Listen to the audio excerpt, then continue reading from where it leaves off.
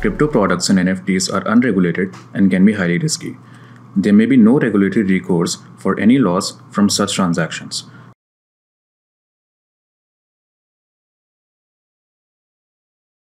Hello and welcome to ETMarkets Crypto Q&A. I'm Aloni Bhatt. Today we have Parth Chaturvedi, lead crypto ecosystem at CoinSwitch Kuber, who will respond to all your questions. Now, Parth is a crypto native since 2018, and before his role at CoinSwitch, he was a management associate at FalconX, which is a digital asset trading platform headquartered in the US. This is Parth. I am the crypto ecosystem lead for CoinSwitch Kuber. We are doing a session on basic topics on blockchain, crypto, and Web3. I come from traditional finance. I used to work with JP Morgan, but towards the latter part of my career, I made the switch towards blockchain and crypto. I've been in the space for about 4 years now. Was in Onyx, which was JP Morgan's blockchain unit, where I worked on interesting projects like JPM Coin and Link. After that, I dived on into a full-time crypto role at one of the leading institutional trading platforms, FalconX, where I was part of the markets and trading team, executing large OTC trades for clients. Fairly recently, I've joined as the crypto ecosystem lead for CoinSwitch. In today's topic, we are going to be discussing Web3 and why does it matter so much? So first question is around what is Web3? Web3 is basically a natural progression from Web 2, and it makes the internet more decentralized and free from the control of tech giants platforms. So Web3 is basically a combination of blockchain technology, artificial intelligence, machine learning, with a basic intent of changing the fundamentals of the internet, while keeping the user experience and the UI similar to what Web 2.0 has to offer. So a lot of people ask, does Web3 exist today?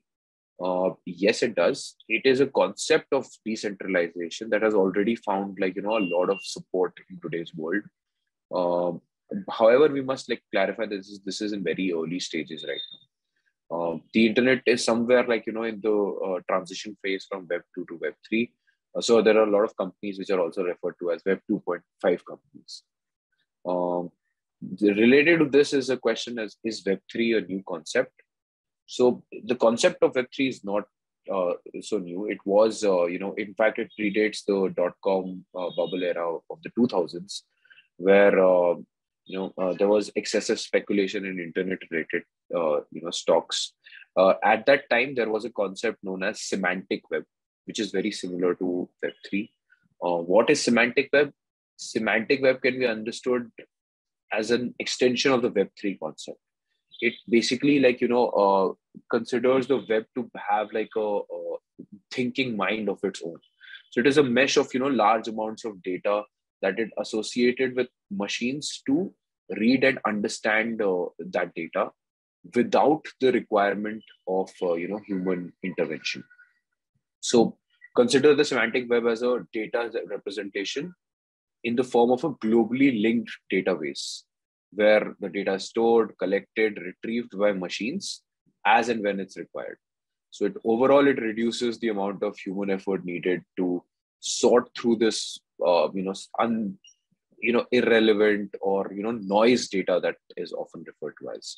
So overall, semantic web as a concept seems to be very utopian, where basically the internet gets to decide how it wants to feed data to different connected devices. I think we've gone a lot about Web3 and how it is constructed, but we should take a step back and try to understand the evolution of the internet from Web 1 to Web 2 and Web 3.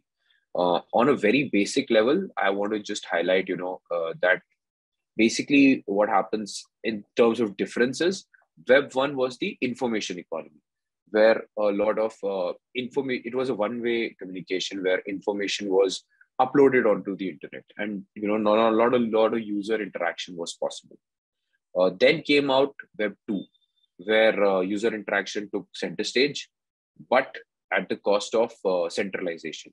So Web 2 is also referred to as the platform economy, where huge platforms were created like Facebook and the sorts, where basically, users had the option of posting as well as, replying to other posts, but on a centralized platform. Uh, Web 3 is being referred to as the ownership economy, where basically the content creator or the publisher will have complete freedom in terms of how that content engages with other people. So basically, deplatforming the internet and sort of going decentralized in the future. So again, like I'll take a step back and also in terms of historically try to clear out the differences between Web 1, 2, and 3. Web 1 began in 1990 and was almost there post the dot-com bubble burst era of 2004-5. It was the, as mentioned before, like it was basically a network of connected devices which offered like a one-way communication, such as reading content, sending emails. It was also referred to as static web, where basically the internet stayed the same for a while, and then publishers usually used to go and update the websites. So consider it like all content creators were mainly large web publishers who used to provide content and information in a graphic static page, and this was updated once like every month or so, and you could like look out for new content there. Next, we moved on to Web 2, which was like the era from 2005 to the current era, where the dynamics of the internet changed and it became like more interactive and responsive. It paved the way for social media platforms to grow, which where the focus was on user-generated content and allowing of two-way communication. This period saw the rise of several platforms like Facebook, Twitter, Instagram, YouTube, and made like content creators, made regular people into content creators and share it with the rest of the world or like people on the platform. So Web 2 definitely had its own set of advantages, that it brought like so many users on board and helped launch so many digital services. However, the data, the content, the traffic was controlled by a small group of technological giants. This creates a lot of privacy, security, censorship issues, and restricts the free movement of information on the internet. Thus, like, somehow undermining the true concept of a free World Wide Web. That is where Web 3 comes in. And must highlight here, like, blockchain technology is crucial for making Web 3, enable Web 3. And the next question is sort of, related to that. Is Web 3 only related to blockchain technology? The correct answer to that is no. But is blockchain technology integral for Web 3 to develop? The answer to that is yes. It basically, blockchain solves for the problem of, decentralization and the digitization of trust. So in any transaction where a middleman is required, blockchain makes sure that, that sort of trust gets digitized and there is no need for that middleman going in the future. But there are multiple moving parts in Web3. It is not just, going to be possible by using blockchain technology only. It also has parts of, human intelligence, human-like intelligence, basically AI and machine learning to it. For instance, it is possible that AI and machine learning technologies will enable the internet to analyze data per specific user needs. So in terms of building the entire, utopian semantic web, not just blockchain technology, but AI and machine learning will also help with. So what are some of the key features that differentiate Web 3 from Web 2? Primarily, the first one that we need to consider is ubiquity. Ubiquity means the ability to be present at multiple places at the same time. Web 2 has that property where you share a picture on one social media platform, becomes available at different other places. However, Web 3 takes it to like, a step further, where the internet is available to anywhere at any time. And accessibility to that, content will not be limited by the platform usage. So even if you're not on Facebook or like any other platform, you will be able to access content depending on the creator's, settings for that particular. Again, like we go back to the concept of semantic web and how, that will play out in the longer term on how Web3 as a concept develops, like, a more intelligent internet that sort of, identifies uh, different user generated content, not just on the semantics, but on how and what the user is trying to portray. So for that, a lot of machine learning and AI technologies will be used for. Why AI is extremely important for Web3 is that it basically plays an essential role in making the internet trustless and more intelligent.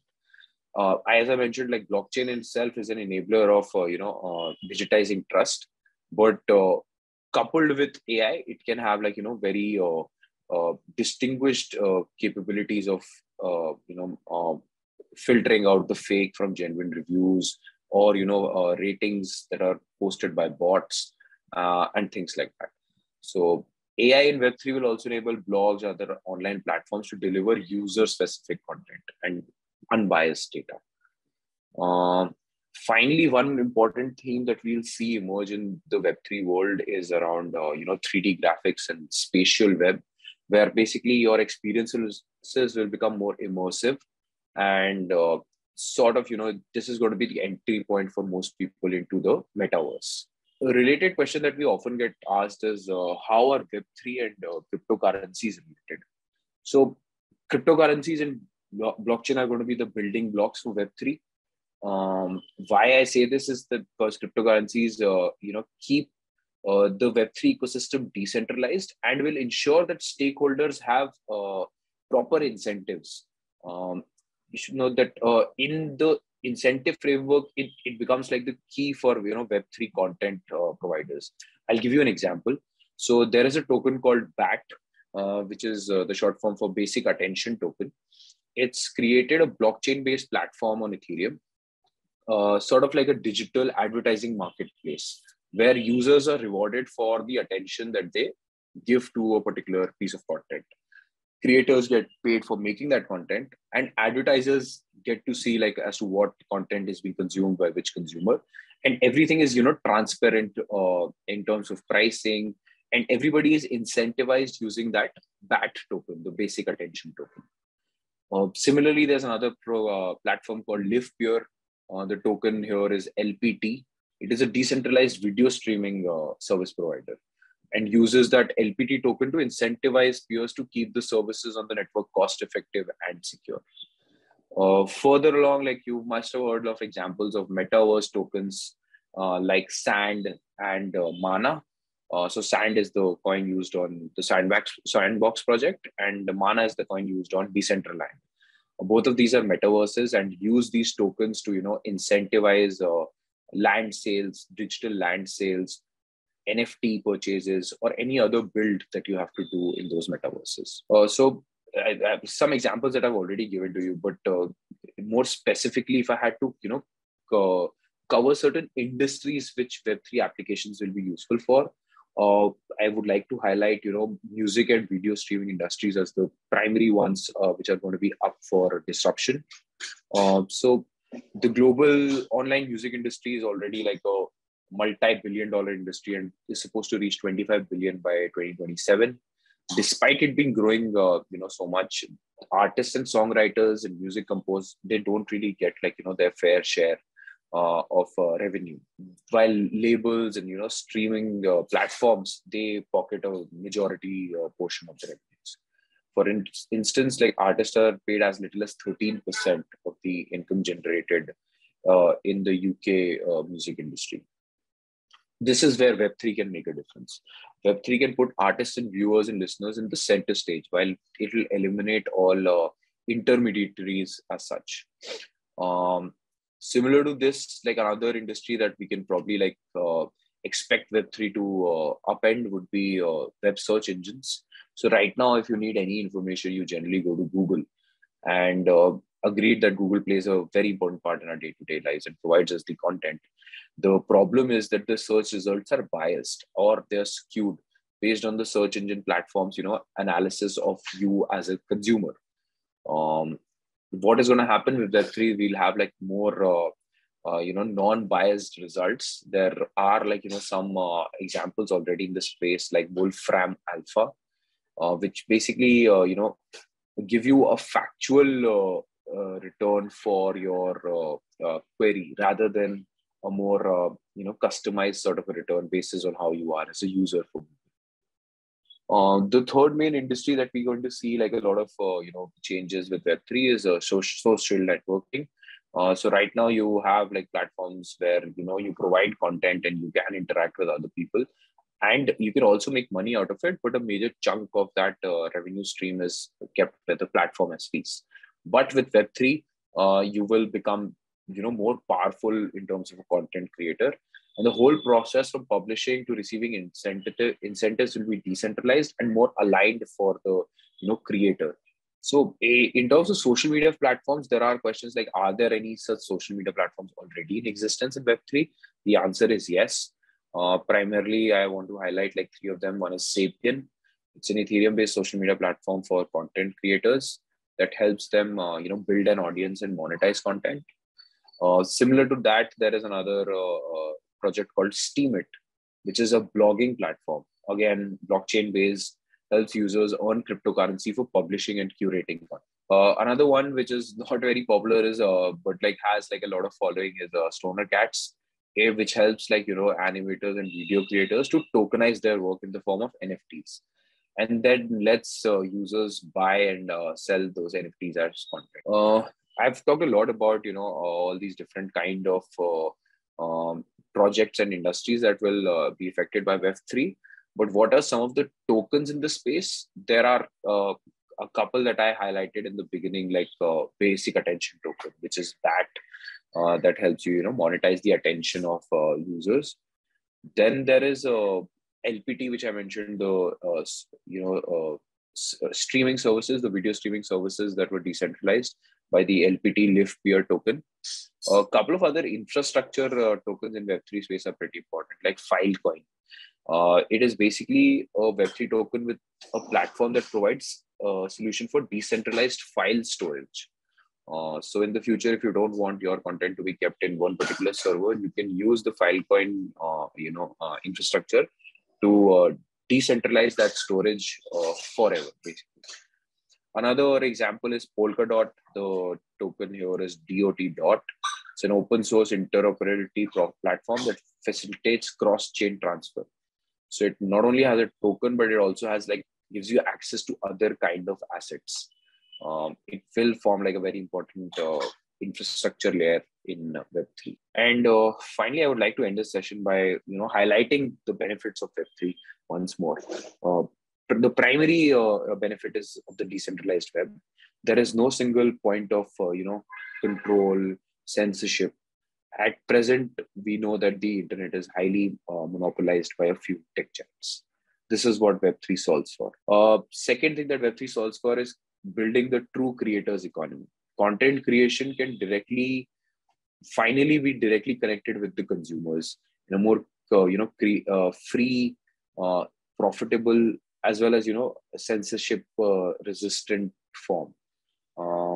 Censorship resistance again is like a very important point, considering what we've seen in the recent past and how some of the fake news that has been generated and propagated by some of these platforms as well. And finally, there is enhanced security that Web3 brings with it, surely from the fact that it's not centralized, so it avoids any single point of failure for the entire system. That's about it on how Web3 is going to change our basic interactions with the internet. Hoping that you found this session useful. Thank you. Well, that's it from us. Hope this was all informative. Now do write into us at ETMarkets Crypto Corner with all your thoughts and questions. From all of us, goodbye.